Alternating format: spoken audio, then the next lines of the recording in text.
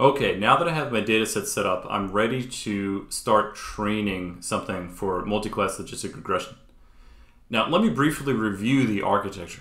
I talked about the building blocks last time, but I want to now draw a picture to depict what they are. So let's suppose that we had some different inputs here.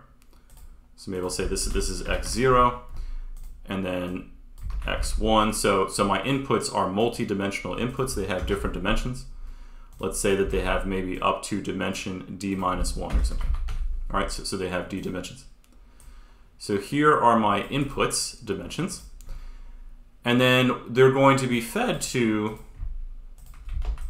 this linear layer, which has as many, you could call them neurons, but they're just linear units. So we have all our little inputs here. And then we have as many linear layers as there are classes. So over here we have, d input dimensions. And then here maybe I'll say that we have maybe n classes. And so we're going to have a little neuron for each of these is one way to think about it. And what's going to happen is we're going to feed each one of these input dimensions to each one of these neurons. And so here I'll say, okay, each one of these has a weight. So I'll call this weight W00. So this is into, maybe I'll call it class 0, or C0 for class 0. There's going to be another linear unit for class 1. There's going to be another linear unit for class 2, and so on and so forth. And so just looking at all the weights coming into the first class, I'll call that one W00, I'll call the other one W01, and then all the way down here I'll call this one W0 D minus 1. And then there's going to be a bias also. I'll call it B0 for bias 0 coming into this. And so the output of this is going to be the dot product of the inputs with the weights going into it plus the bias. So the output here would be x0 times w0 plus x1 times w01 plus dot dot dot plus x d minus 1 times w0 d minus 1 plus the bias. So that would be the output coming out of here. And you'll have similar things for, let me just make a little space here.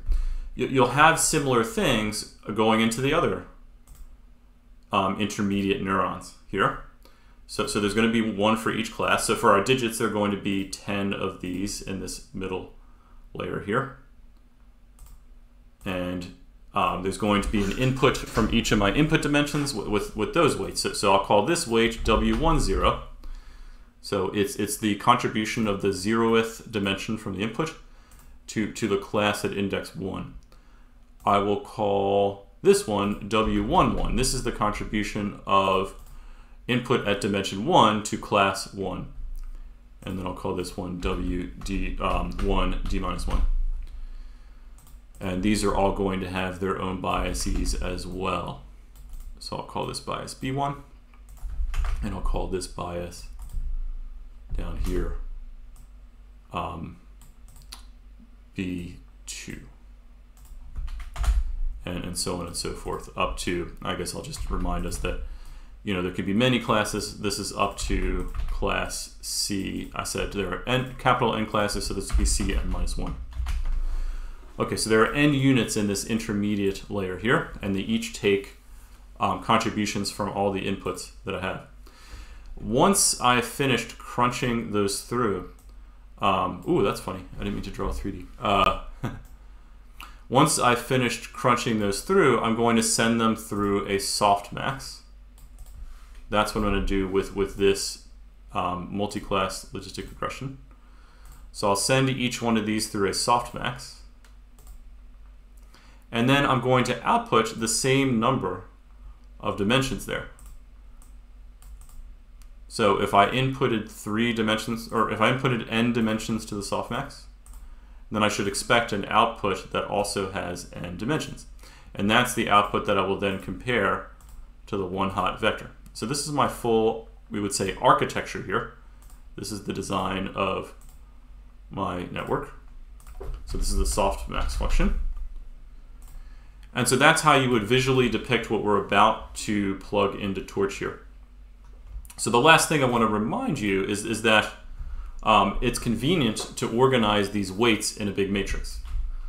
So I'm going to define a matrix W where I have all the weights for the first class along the first row. So say W00, W01, W02, dot, dot, dot, W0, D minus 1. And then in the next row, I'm going to have W10, W11, W12, dot, dot, dot, W1, D minus 1, and so on and so forth. W20, blah, blah, blah, blah.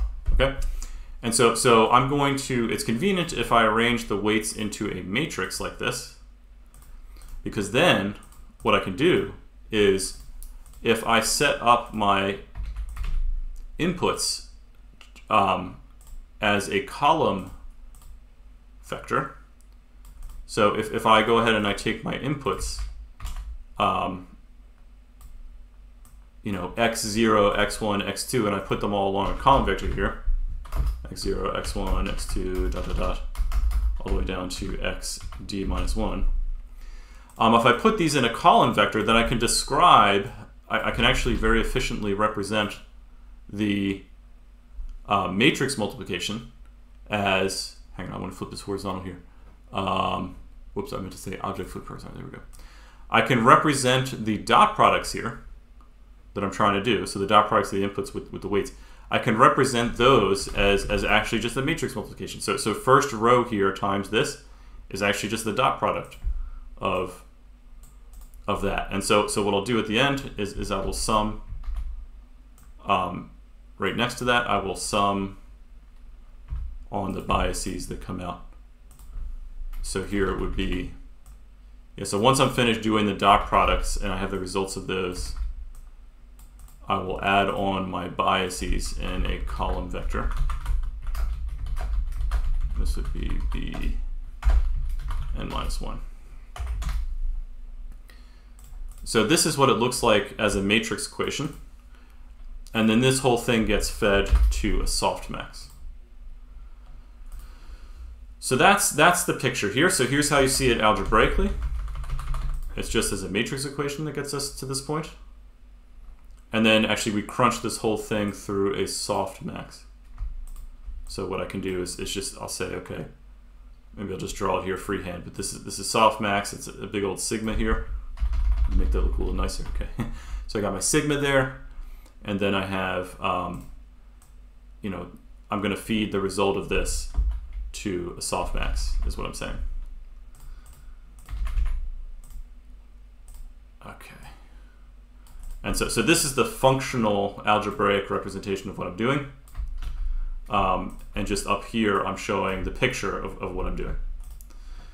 So keeping this in mind, I want to define something in Torch that has all these parameters and is able to learn them and do gradient descent on them to come up with an optimal set of parameters so that when I input a particular set of pixels, it's going to output something from the softmax that is very well in agreement with what that digit should actually be.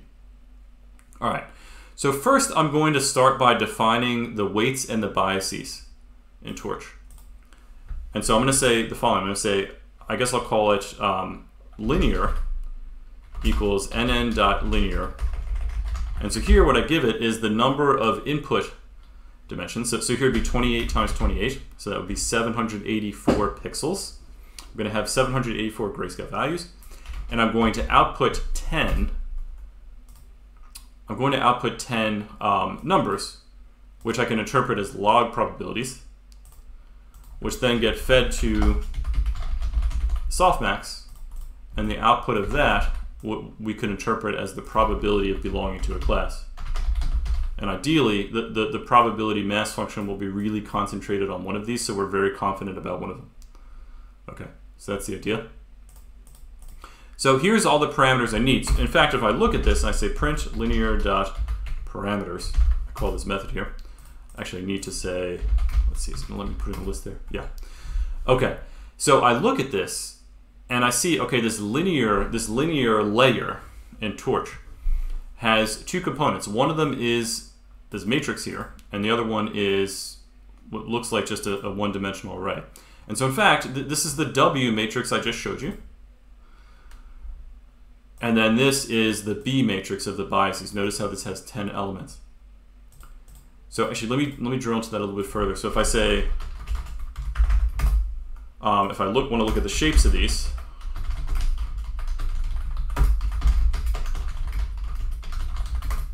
I see that they look like this. Now, just to go into it a little bit further, yeah. So these are Torch tensors. Let me maybe just pull out the first row of W and plot it. So if I were to say pld.imshow w0.view 2828, I look at it, and it doesn't let me do that. What does it say? Oh, okay, right. So what I've done here is I've set up. So these tensors, actually, one thing you notice when you print them out. So if I print this out again, so these are Torch. Actually, the weights are Torch tensors. When I print this out, notice it says requires grad equals true. What that means is all of these parameters are things that I want to be able to learn. So I need to be able to take the derivative of some loss function that I'm about to define with respect to these parameters. And so it turns out I actually have to detach them first. I have to take them out of gradient mode if I want to plot them.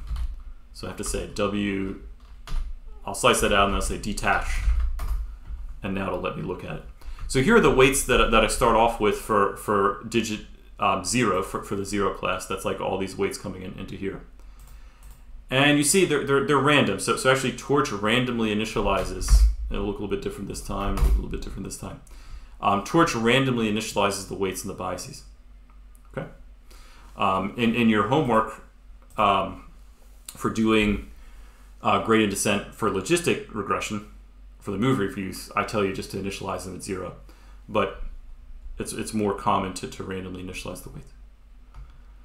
All right, so that's how we're starting off here.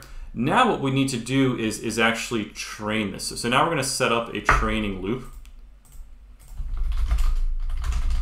to do something called mini bash gradient descent. So what I'll do is I want to loop through all of the training data a bunch of times and update the weight and bias parameters via gradient descent. So the number of times that I loop through, I'm going to refer to as an epoch.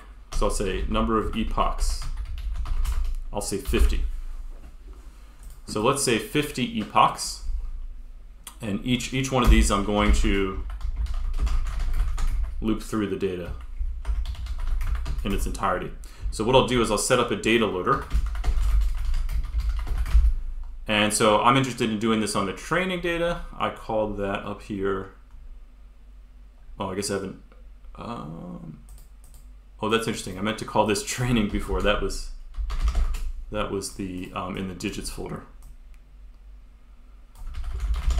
So let me just update that real quick. But then also I'm going to load the testing data, which I'll get to in a moment. That is in the folder that I called digits test. So just to have a look at this, let's make sure the lengths are right. This should the training should have 60,000. I forget exactly how many the testing should have.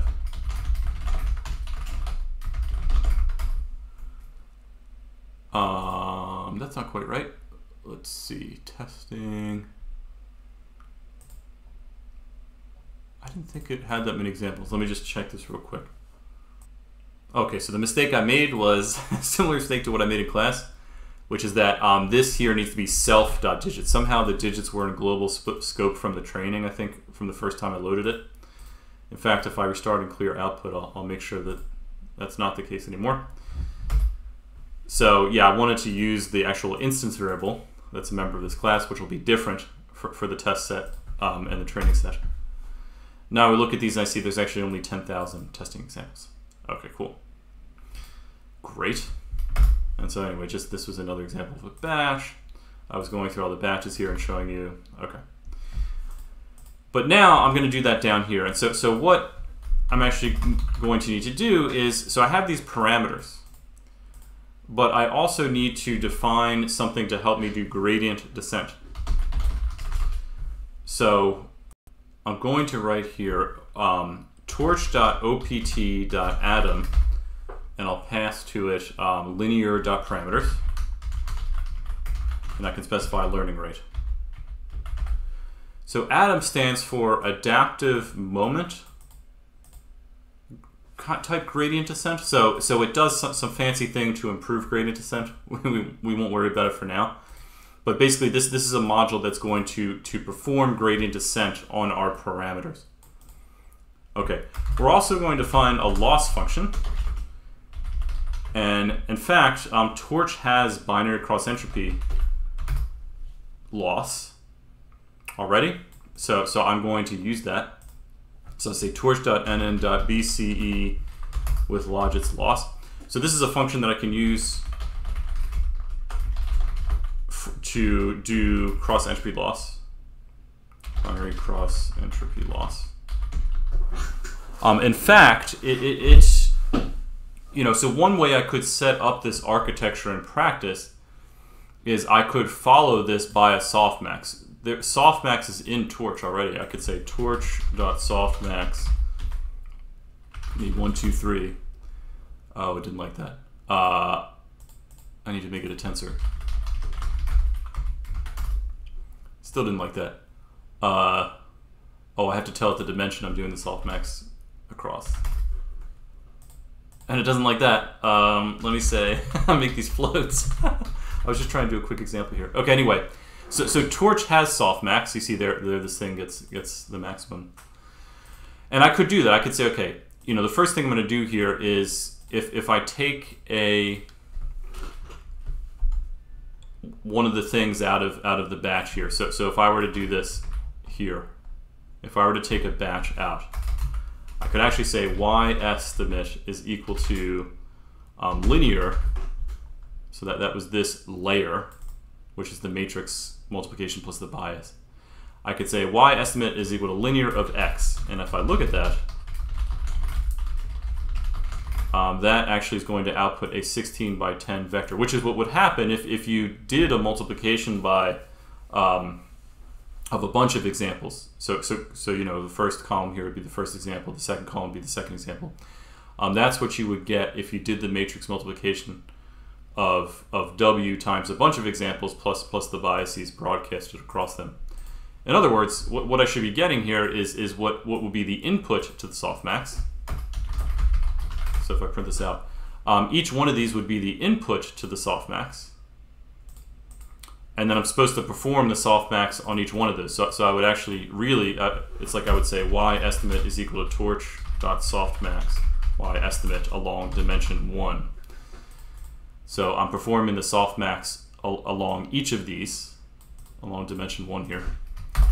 That's what the network should actually be doing. And just to check, if I do the sum, torch.sum y est dim equals 1. They all sum to 1, like the softmax should. So that was just a sanity check there. So this is truly, in Torch, what our network does here. It's this linear layer plus the bias followed by softmax. But eventually we know we're going to be using the binary cross entropy loss that I defined here. And so, you know, when I do the softmax, I'm taking the exponent, dividing it by the sum of the exponents, and then I'm about to take a log again. Well, this is a really bad idea, numerically, because the exponent can really blow things up. I could actually end up overflowing. And now I'm about to take the log again. And also, I know that if I'm using the binary cross entropy loss on this, that I'm going to get a really nice, even though the derivation was a little bit messy, a very nice update rule. So I'm actually, there's something in Torch, which I'm going to have you do a similar thing yourself when you implement neural networks from scratch in the next assignment. Torch allows us to skip taking the softmax. And we can have a loss function that directly cuts from the linear output to the binary cross entropy update rules. Okay.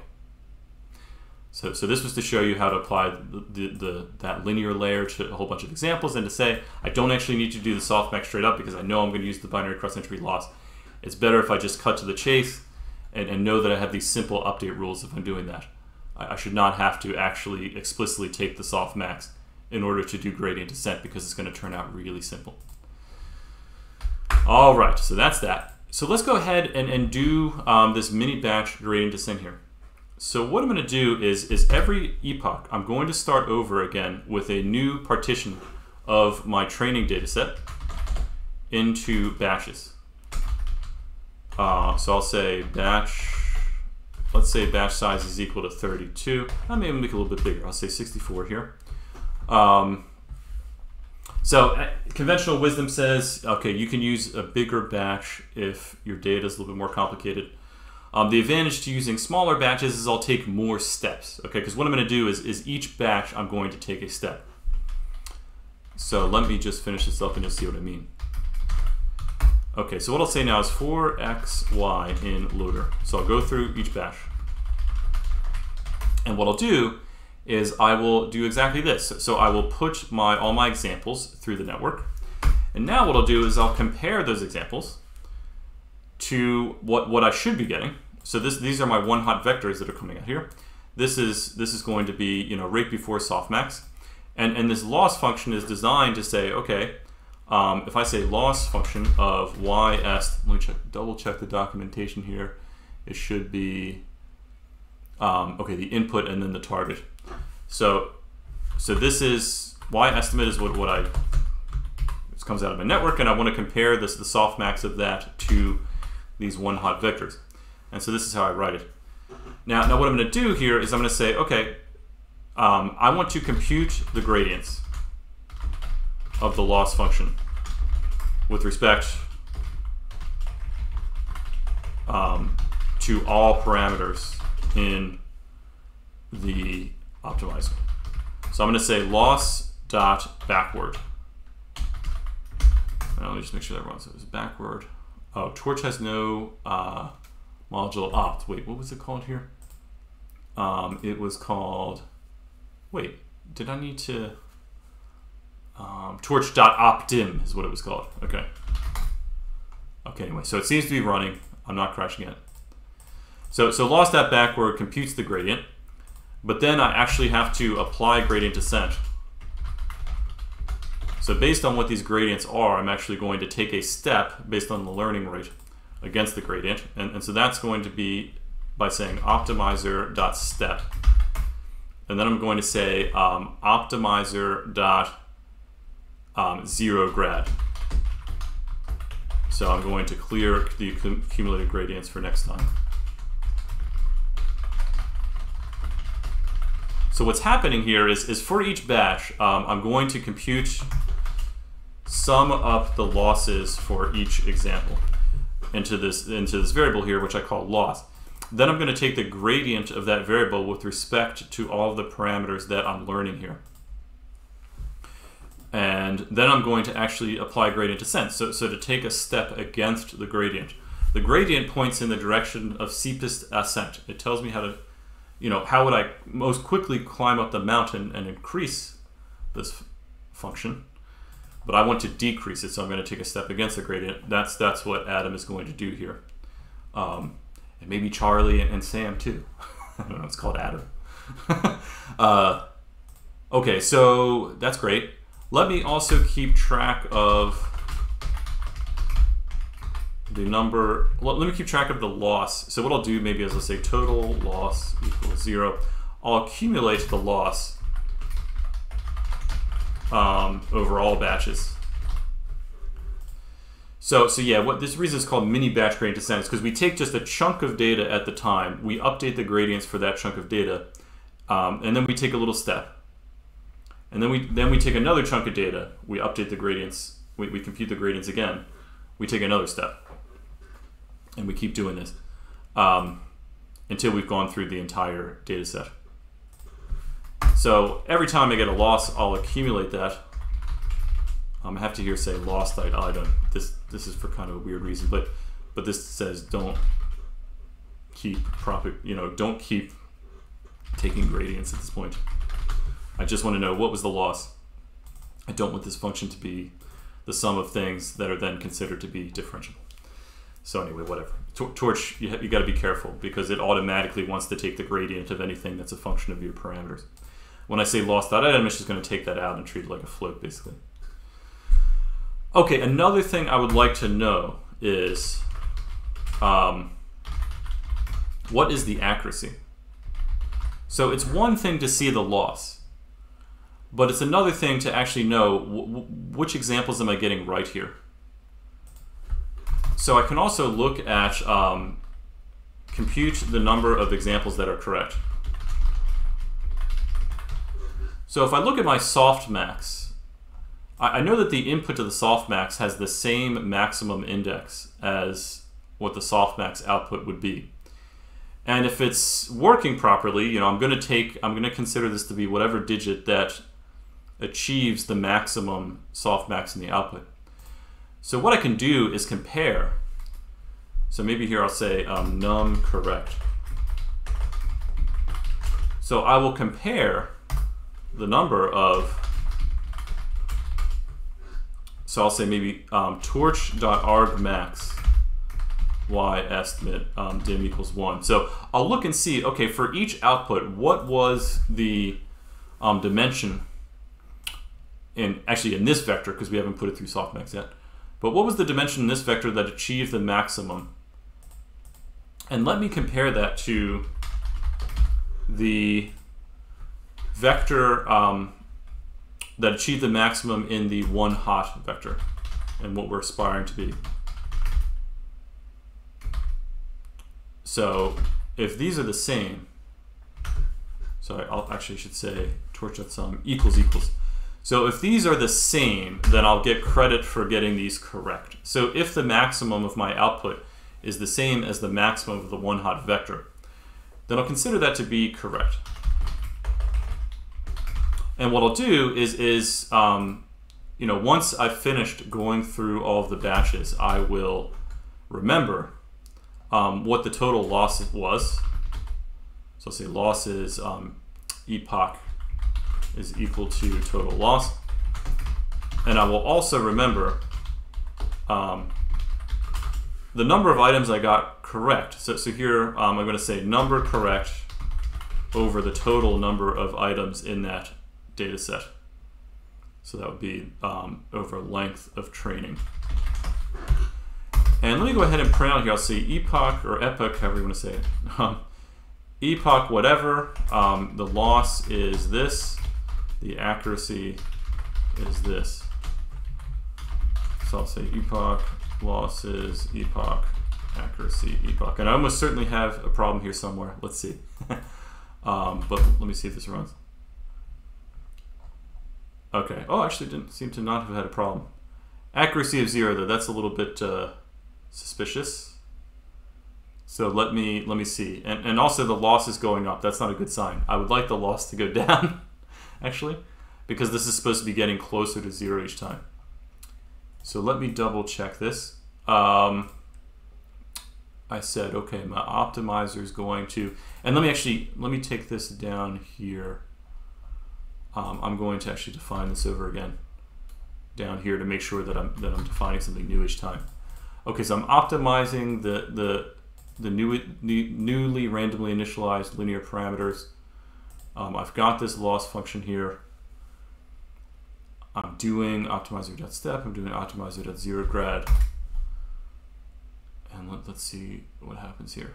Okay, so let me just pause a second and examine this, because this doesn't look quite right. The loss is going up and the accuracy just stays at 0. Okay, actually I was just being very silly with the, the way I printed things here.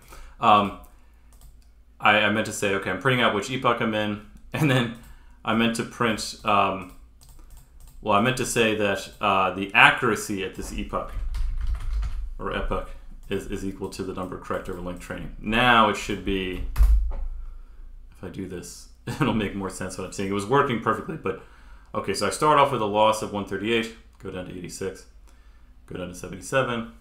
And you can see as the loss is going down, the accuracy is going up, and that's a very good sign. and I'm moving towards an accuracy of 90%. And this is actually about where I don't think I'm going to do too much better than this with this architecture, but I'll let it run for a little bit longer and we'll see where we end up.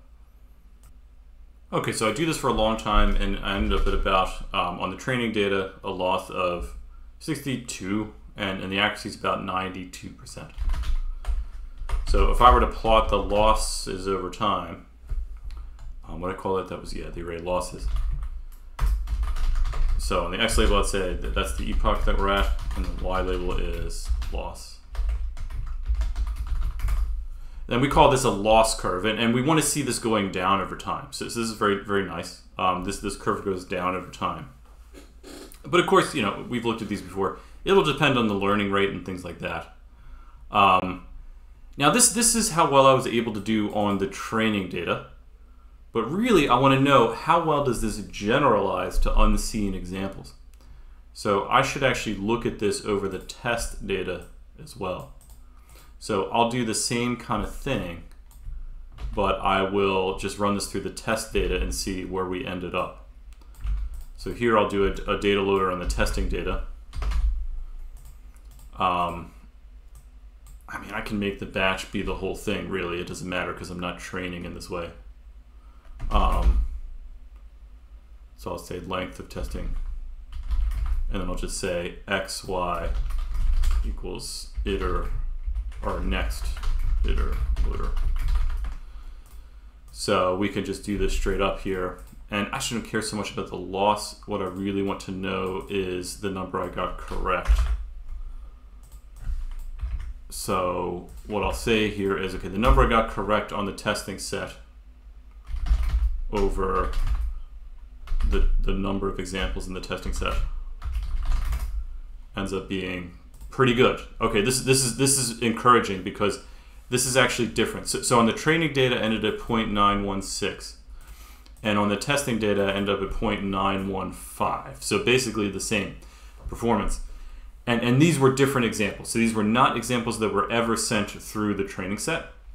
So it's encouraging that it would still work and that it would generalize. Now, I don't want us to get too excited because unfortunately, I mean, 92% seems pretty good.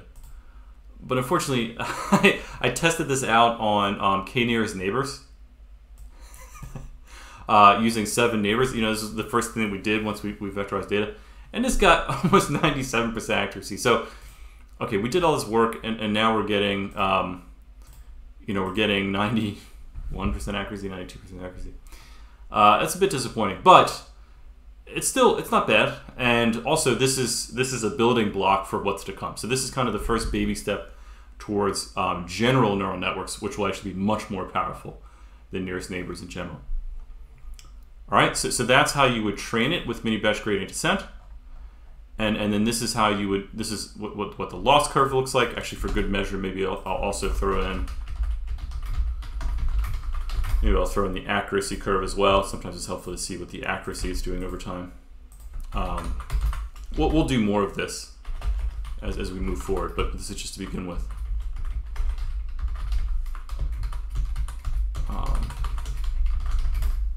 So the accuracy curve, while the loss curve goes down, I want the accuracy to be going up over time as it trains, so that's encouraging. And then we see on the training data, or sorry, on the test data, we still do well. We do well on the test data.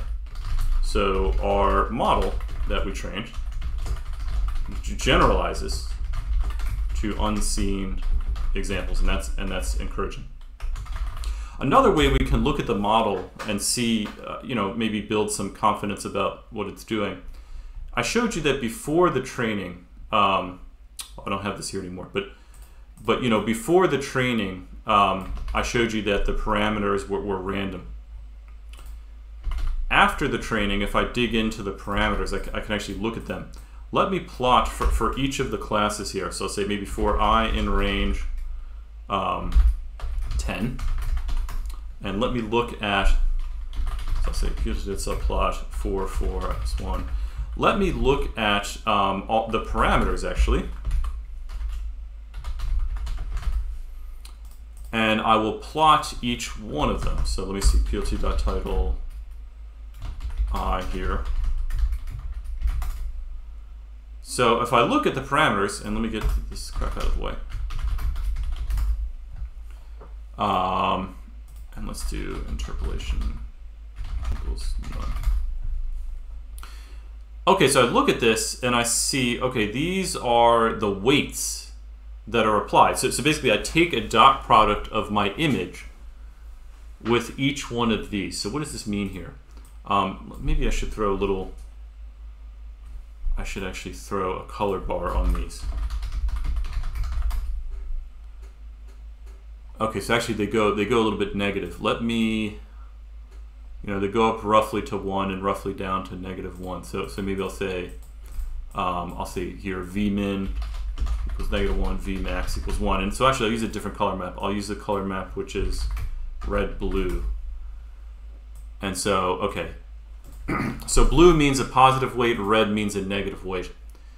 So if I'm looking for a 0, somehow I use a positive weight inside here, negative weights here. So what is that saying? I mean, if I go back up here and I look at, let me use a gray color map here.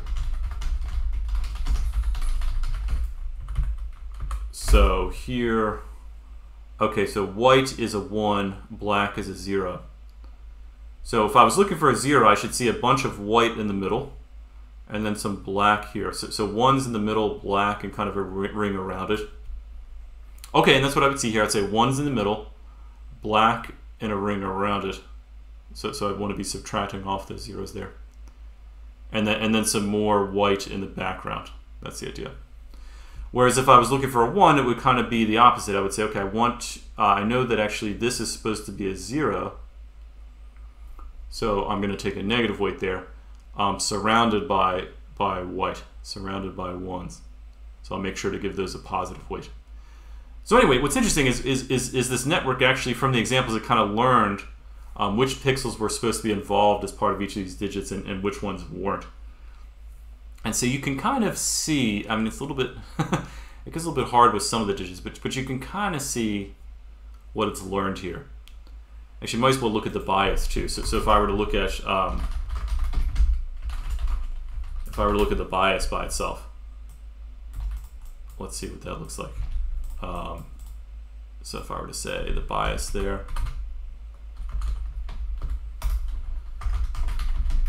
what does that look like? Oh, it doesn't like that. Oh wait, duh! It's not a whole image. It's just 10 things. So I guess in this case, I'm just going to be plotting it. So yeah, I'll just say b.detach. Yeah. So okay, this is kind of interesting. So what it does actually is it yeah, actually all the biases look like they're negative. So you have to overcome this negative stuff with positive stuff to even get above 0 here, which is kind of interesting. So that's what it's learning with the bias. Anyway, so yeah, I wanted to show you how to drill down into the weights there. I wanted to show you how to do mini batch gradient descent and how to check it on the testing data set. And this is kind of the pattern we're going to follow for everything from now on, even when we go to make fake cats. This is the pattern. So you can come back to this and look at it again, and if you ever need to review how this pipeline works, okay? But actually from here on out, the networks are just going to get a little bit more complicated. So here we really only had one layer, so to speak. Just this matrix and the bias. Moving forward, we're going to have a bunch of layers. But that's really the only difference. The whole pipeline of creating the data loader, setting up the training loop, keeping track of the loss and the accuracy, plotting those, testing them on a test set, and maybe digging into some of the parameters. That's always what we're going to do when we're dealing with neural networks and deep learning. All right? So let's let that sink in, and then I'm finally going to move towards neural networks.